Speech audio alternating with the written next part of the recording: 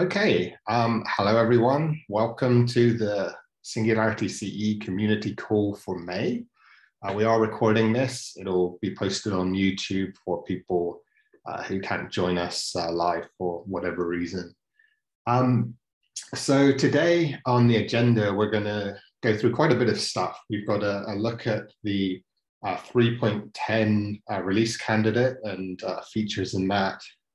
And then Adam and Mike have some updates on software bill of materials work and things around remote builds, improvements there. So I'm going to kick off by talking a bit about the upcoming SingularityCE 3.10 release. We've just put out the first release candidate for this. And the plan is that hopefully we can gain some feedback as people test it. And the final release for 3.10, the first stable release for that will be in around 2 weeks' time. So there's a lot of stuff that's gone on development-wise this cycle. But much of it, if you scroll through the release notes, talks about the OCI commands. Now, admittedly, these are things that not a lot of users have experience with. Singularity has had for some time now a mode of operation where it fits in directly with how a low-level OCI container runtime works, the states of OCI containers, the configuration files that drive OCI runtimes and so on, which is a bit different from Singularity's kind of native way of working, which is more suited to interactive and batch use on HPC and shared systems. Now, in our roadmap, we're looking forward to improving OCI compatibility and native support of OCI images which are encapsulated in CIF rather than being translated to CIF. And this kind of OCI stuff here is really about starting down the road to that, towards Singularity 4.0, where all of this will come together. So I'm not going to talk a great deal about that. If you want to read about this, the user docs have been updated for the OCI commands, and you can try those things out yourself. We scroll kind of down the list to the new features and functionalities. What we've got here is a bunch of stuff mentioning C groups and some things which allow you to apply resource limits using C groups, and then some features which improve compatibility with Docker and OCI runtime. So I want to today demonstrate some of that stuff because it's probably what's most interesting to people in this 3.10 release. So let's start with the Docker and OCI compatibility stuff. Now, if you have any questions, just kind of shout out and I'll answer them as we go. But we'll look at something called the no eval flag first, which is something we've added that you can turn on when you need it. So the background for this is that if you're trying to run a Docker container and you're using environment variables or you're using arguments on the command line when you run the Docker container, Singularity in certain circumstances is going to behave differently than Docker. So here's an example. What I'm going to do, I'm going to paste into my terminal a Docker command. Oh, sorry, I got 2 lines pasted there. Let's clean that up. Okay, so here's a Docker command, okay? And what I'm doing in this Docker command is setting an environment variable date to the literal value $brackets date, and then echoing it in my Docker container. Now, if you've messed around with this and bash scripting and so on, you'll know that this is a subshell. If we ran this command directly on the command line, it would start a subshell, run the date command, and we'd see the actual output of the date command. But with Docker, we're quoting it in single quotes as we pass it in. And then when we echo it back, we get the literal value of this environment variable. Let's go ahead and do the same thing with Singularity. Okay, so if I run the same kind of command, we'll note that Singularity is running the date command here. It's evaluating this. So we're seeing the output of date rather than this, okay? The reason for this is that Singularity has quite a long history going back to 2.x and before, when it was written in a mix of sort of Bash and C and Python. And we have Bash scripts, shell scripts, which drive the setup of the container and handle environment variables and things. And in those scripts, it actually performs a single level of shell evaluation at runtime, which is why this ends up getting evaluated and we see the output of it rather than the literal dollar date. Now, some people like this for certain reasons. It's, you know, if you're passing environment in from the host and things like that, in certain circumstances, it can be useful to evaluate a variable like that. But it's a bit unusual because this isn't the way that Docker works. This isn't what you know, instructions about running a Docker image are going to expect. So what we've done in 3.10, it's one of the new features, is added a flag called no eval here. And if you use this flag, you'll find that it has the same behavior then as Docker. And we can also use the compat flag. And this turns on a bunch of things. It turns on extra containment, it cleans the environment and so on, but it also enables no eval. So no eval here is giving you Docker compatible handling of environment variables. Any questions about that one? Okay.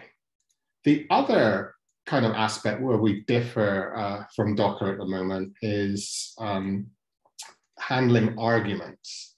So I'm going to set something up here. I'm going to set an environment variable on my host, and the variable is called Bob, and I've set it to a value of not Bob. Right, so let's paste in a command here. Now, this time, what I'm doing, I'm not setting an environment variable. I'm not using env. I'm not putting an environment variable into the container like that. What I'm doing is I'm asking Docker to run bash, and I'm telling the bash to run this stuff. So what we expect is in the container, bash is going to run something and it's going to export Bob equals Bob and then echo the value of the environment variable Bob. So if I run this, it comes back with Bob, which is sort of what you'd expect there. If I try the same thing with Singularity, it comes back with not Bob. So why is that happening? Well, just as when we looked at setting that date environment variable, when we're passing things in arguments to the container, Singularity is applying a level of shell evaluation. So it is substituting $Bob for this value of Bob before this export even runs. So it's kind of getting interpreted as export Bob equals Bob, but then echo not Bob, right? So this is, again, something that's confusing to people when they might have relatively complex Docker examples passing in complex arguments which could be evaluated in a shell. The no eval flag will get us back again to the Docker compliant behavior here. So this is a relatively kind of small addition on the face of it, but it's actually quite a big step towards better compatibility in the Docker and OCI world. So if you use the no eval, or particularly if you turn on the --compat flag, which brings other things in, we're now at a situation where more Docker images, more commands using Docker images will run as you expect than ever before. Okay, any questions on that? Great. The next thing I want to look at is applying resource limits. And I've been through this before in these sessions, but we've actually kind of extended what was shown before. So previously, in older versions of Singularity, if you wanted to limit the resources like the RAM or CPUs a container can use at runtime, you really had to do it from the job scheduler or by some other means that controlled the environment in which we're running Singularity. We had a feature called apply C groups, which would take a TOML file, which could list kind of restrictions or limits, and then we could apply that to a container, but we could only do it as the root user. So the first thing that we've done in 3.10, and I've already demonstrated in the past, was that we allowed apply C groups to be used by anyone, as long as you're on a system that supports the version 2 of the Linux C groups mechanism and the systemd C groups manager. Now that sort of sounds a bit complicated, but in reality, it means if you're running a standard install of an up-to-date Linux distribution, then this will now work for you as a non-root user. So the latest release of Ubuntu, it will work on, of Debian, of Fedora, and so on. We see here that my TOML file put a limit on memory usage, and I applied it, ran a memhog program asking it to use 10 gigabytes, and when it exceeded the limit, it was killed. What we've done since the last demo is add a bunch of flags to apply limits much more simply without having to worry about this TOML file. So I can ask for a memory limit of 100 megabytes for my container with a very simple memory flag. And the reasoning to kind of add this is so that, number one, we're compatible with Docker and Podman and so on, and the flags they take. And number two, to make it easier for people who don't want to kind of dig into the documentation about C groups and work out how to write that TOML file. The scenario this is going to be very useful in is if you're doing development work and testing work on a Linux laptop or a desktop, and you're trying to use big scientific programs which use a lot of memory or a lot of CPU, but you don't want them to kind of bring your machine to a grinding halt or crash stuff when things go out of memory. So you can apply these limits very simply then. You can also apply limits within a batch job if your system supports C groups v2.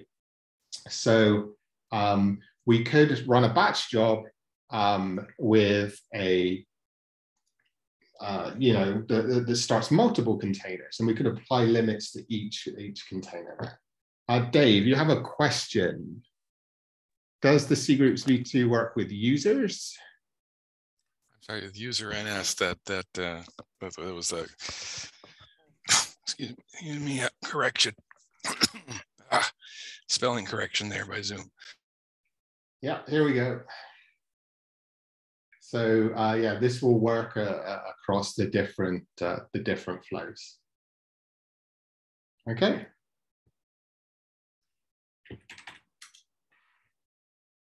I don't just have the ability to limit RAM, of course. The CPU limits are easy to apply. So I'm working on a machine with 24 CPU cores. I can go ahead, and if my editor will let me copy the command, run a container which has a benchmark in it asking for 20 CPUs. And these are the kind of gigaflops performance I'm seeing. I can go ahead and I can run the same container asking for only 2 CPUs allocated to the container. And we'll see it picks that up here. And we have much lower performance as we'd expect now, because it's only using 2 CPUs. So this is a great thing for if you're doing test work, development work, and you want to not clobber your entire desktop machine. And also if you've got a cluster with an up-to-date Linux distribution on it, then you can likely use it to set kind of sublimits inside jobs. Any other questions on this bit? Okay, the third thing I want to show very briefly is that we've added some basic experimental support for using squash views to run containers from CIF files in a user namespace flow, unprivileged flow, without extracting them out to disk. So by default, if you run a CIF file in a user namespace flow or an unprivileged installation of Singularity, it has to convert the CIF image to a sandbox directory. It has to extract everything out. And this can take time on large containers. It takes space in your temporary directory, and it's generally not as kind of friendly. You also lose some kind of guarantees of reproducibility because it's extracted into a directory, and that directory could be modified by other processes under the same user in theory as the container is running. With the current experimental functionality, if I add a flag called CIF views, what will happen now is SingularityCE will call out to the squash views program if it's on your system, and use that to mount the container into a temporary space, and then it will run from there. So we're no longer extracting to disk, we're doing a user space mount. And when I exit, it's going to unmount it and remove the temporary space where that was coordinated. This is relatively limited at this point in time. We're implementing it in a specific way that accords with our roadmap going forward and how we're looking towards further OCI compatibility. But the feature is there, and you can try it out and make use of it if it's something beneficial for your environment. We did run some benchmarks on this. And what we found is that really Fuse mount of a CIF doesn't affect throughput very much. So you can still get very high throughput if you're doing big reads out of big files. It doesn't impact that a great deal. It was about, I think, 85% as fast as the standard use of CIF on my test system. Where it does slow things down is if you're doing lots of random reads or you're doing lots of metadata operations. And we saw that in that case, on my test machine, which has lots of cores available, there was a very significant drop in the number of I/O operations that can be performed at any given time, the IOPS.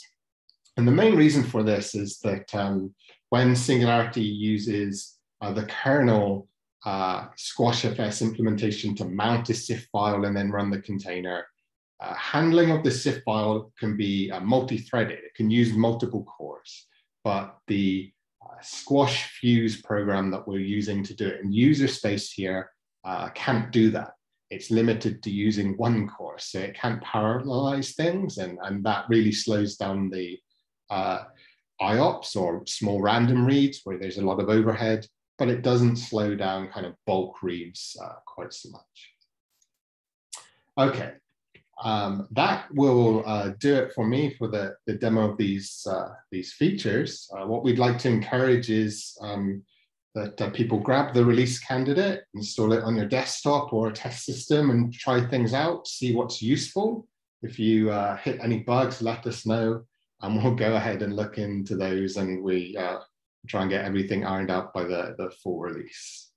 So I'll leave it at that. Just one last time to ask any questions on 3.10 before I pass over to Adam.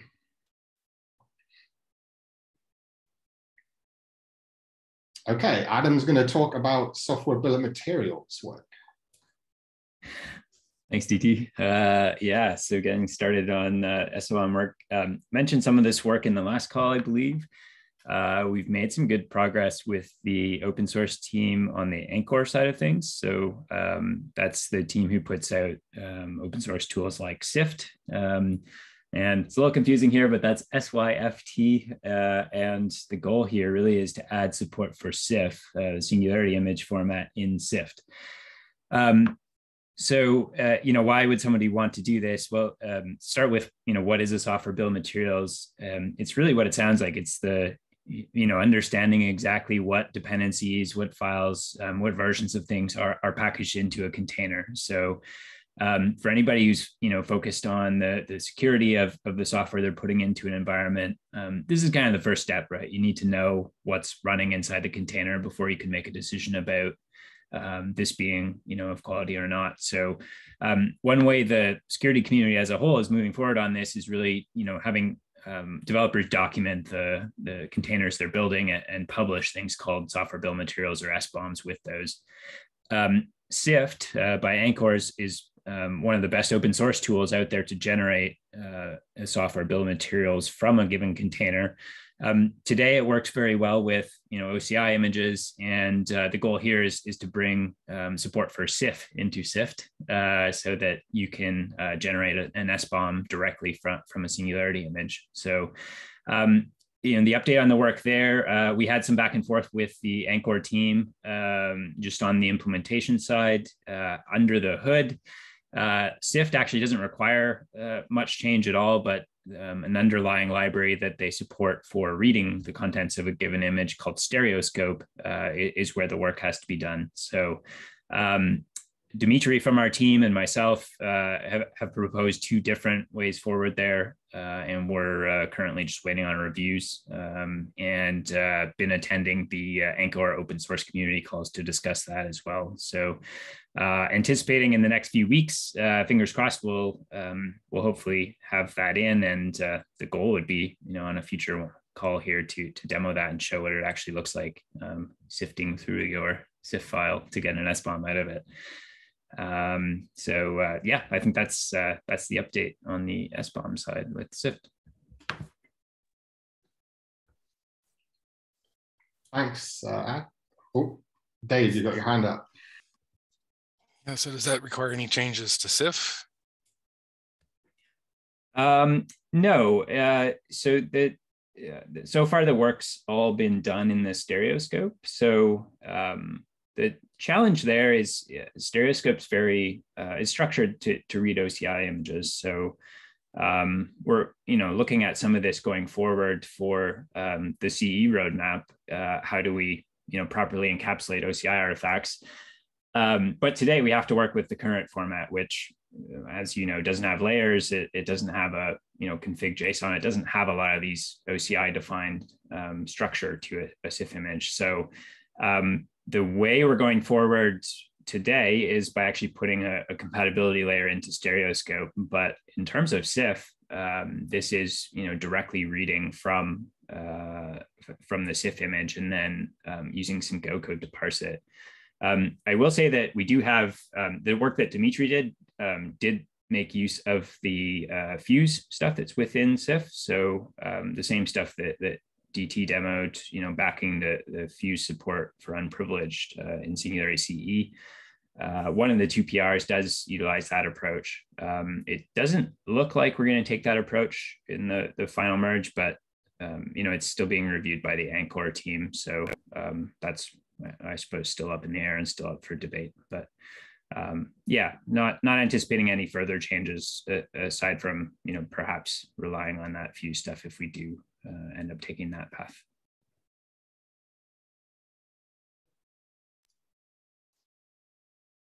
Great. Anything else on that?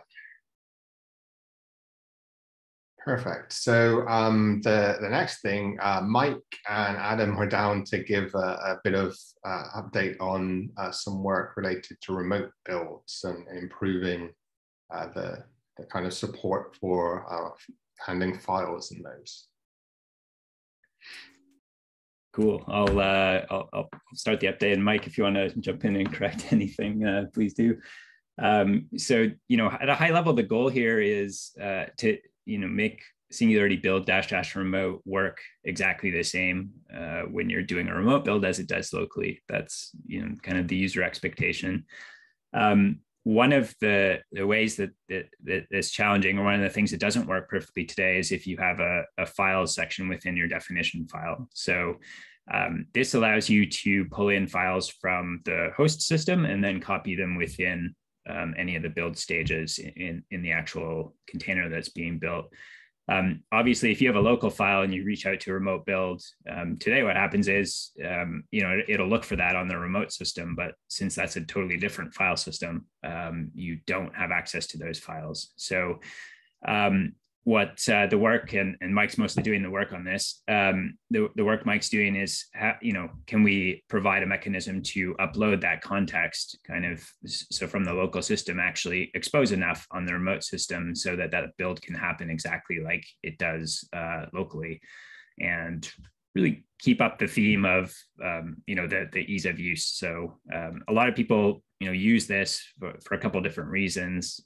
One, it gives, if you don't have enough privilege and fake root isn't working in your environment for building, you can easily reach out and get a build done that would normally require privilege. And the other big one that we're seeing emerge is alternate architectures. So if I want to build a container image for an ARM-based cluster, but I've got an Intel workstation, this allows me to reach out and have an actual hardware system build that very quickly. So the way we're going forward with this, there's the SES build client that Mike talked about in the last call.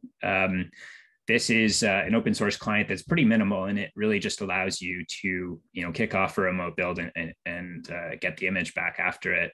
This is really designed for continuous integration systems, GitLab or GitHub kind of pipelines. And so we're going to be building it out there first. The goal, of course, is to also pull this into Singularity once we've got the implementation down. So I think we'll have a link in the agenda to the SES build client, but that's really the piece of Go code that houses both SES build, the actual binary to get a build done, and the Go module at the developer level that allows you to interact with the build service. And then that's utilized by Singularity today to do the remote build. So yeah, Mike, is there anything else you want to add? Anything else I missed there?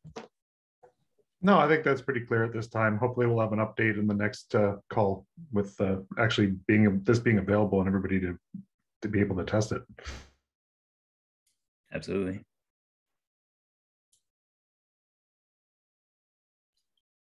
Cool. Excellent. Yeah, hand it back to you, DT. Okay, then let's jump over back to some more general discussion about what's going on in Singularity CE development and releases. First thing to touch on then is, since we spoke last time here, there was a 399 release. You notice we're quite a big number now on the patch releases. We made a kind of conscious decision in the 3.9 timeframe that we are backporting more to the stable release, and we're issuing releases more quickly after bug fixes emerged in response to some of the feedback we've had about getting access to those bug fixes easily in packages and so on, rather than having to build from source. But 399, the principal thing that this fixed was, for a long time, Singularity has been interacting with Docker Hub in a suboptimal way, right? So Docker Hub introduced limits on API requests a while back, where if you're not registered, quite quickly you can be denied the ability to pull images. You hit a limit of how many you can do in a 2-hour period, I think it is. If you have a free account, you get more. If you have a paid account, you get more. Now, what CE was doing was pulling images in a way that always used a GET request, even if it didn't need to actually pull the data of the images because it had it cached already. Right? So we always have to check whether, say, Docker Ubuntu has been updated on Docker Hub, but we can do that in a friendlier way to Docker Hub by asking Docker Hub for just the head of a manifest request, and then it'll send us a hash, and we can look at the hash, compare it to our cache without having to pull the whole manifest, which counts against the API limits. The upshot of this is that SingularityCE is now much friendlier to Docker Hub API limits, so you'll see them hit less often, which is especially helpful on shared systems where you might have a lot of people pulling, say, Docker Ubuntu latest from a single IP over and over. The 399 also added packages for the latest Ubuntu. So if you scroll down the release page now, you'll see that there are deb packages for Jammy included on the release. Because we're close to a 3.10 release and development work has kind of concluded and we're into a release candidate stage, a lot of effort is now focused on documentation for that upcoming release. If you go to the Sylabs.io docs page, that work appears as soon as it's kind of merged into the documentation repositories under the master branch unreleased links. So if you look at these, you'll see the new 3.10 stuff appearing. For example, if I jump over into here and I look at the container resources page, this has been completely rewritten now to talk about C groups v2, what you need, and discuss the flags that I was demonstrating. So most of the user guide changes are now in place. There will be some updates to the admin guide as well coming. And then looking forward a bit, after the 3.10 release is all buttoned down and we get that out in a couple of weeks, we look forward to working on the features on the roadmap for 3.11. So 3.11 is where some of the benefits of the behind the scenes work we've been doing become more clear with regard to OCI compatibility and where we're going. We hope to circle back a bit on NVIDIA GPU support and see where NVIDIA is in relation to the container device interface standard and whether we can kind of leverage that in the 3.11 timeframe. We're going to remove some legacy stuff to simplify the code, but the bulk of it is down to this item here, which is where we want to start having the ability to run OCI images in a native on-disk format with a true OCI runtime engine, but this familiar Singularity CLI. So this is where you'd be able to run an OCI image, but you'd be able to use many of the flags that you're familiar with Singularity and have it run quite nicely on a shared system. We're also down here hoping to have in the 3.11 timeframe full and privileged support for CIF with squash views, and bring that across the different flows and tidy it up. And it's tied into the work we'll be doing on the other portions here. Any questions on that stuff? Okay, I guess it's time to open the floor then. And if anyone has any questions on any topic whatsoever, please feel free to ask them, and we'll do our best to answer or discuss those now. Are you going to tell us if Bob is Bob or not Bob? Oh, that's a good question. I'm not sure. I've done that so many times, I'm confused, I think.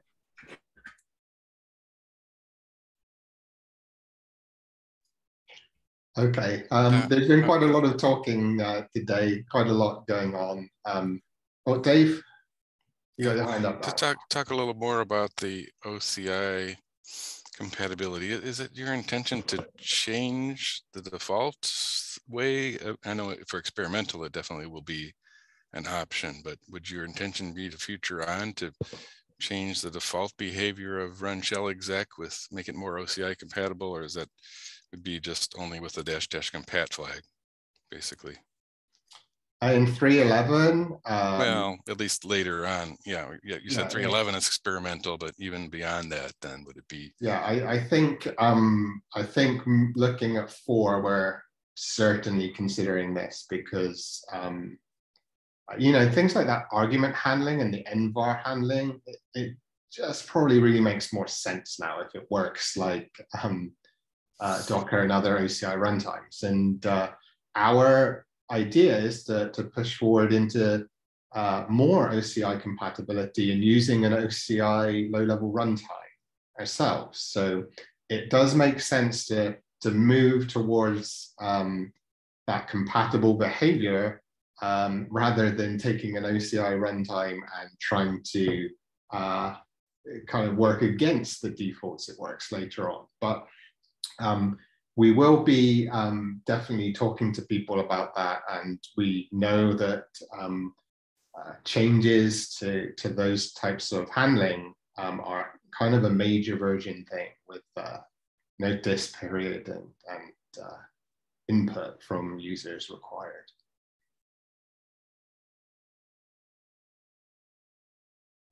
Yeah, and I guess like it's worth making that explicit, right? That the reason we're going about it this way of sort of gradually introducing it in an experimental fashion is, you know, really meant to solicit feedback from users.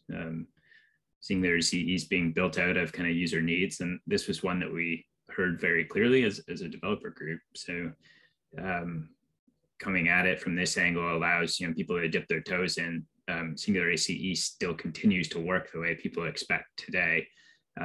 But people looking towards the future for, you know, for any reason, whether they're struggling to get an OCI image working today and they want to see if that'll work in the future, or, you know, if they're just trying to make sure their current workflow will work the same.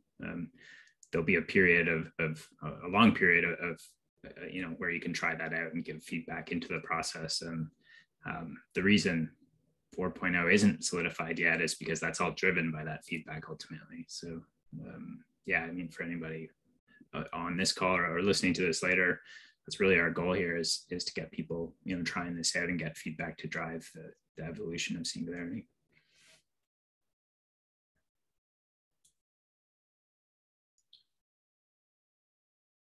Anything else, Dave? Nope. Okay, well, we'll wrap it up now, I think. We'll post this on YouTube as usual this afternoon. And thanks everyone for coming. Remember, if you try out the RC and you find anything which doesn't seem quite right, reach us by GitHub issues, or if you are sort of uncertain whether it's an issue or not, you want to chat about something, then Slack and the Google group are great places for that. And we'll see you next month at the same time. Thanks for coming. Thanks, everyone.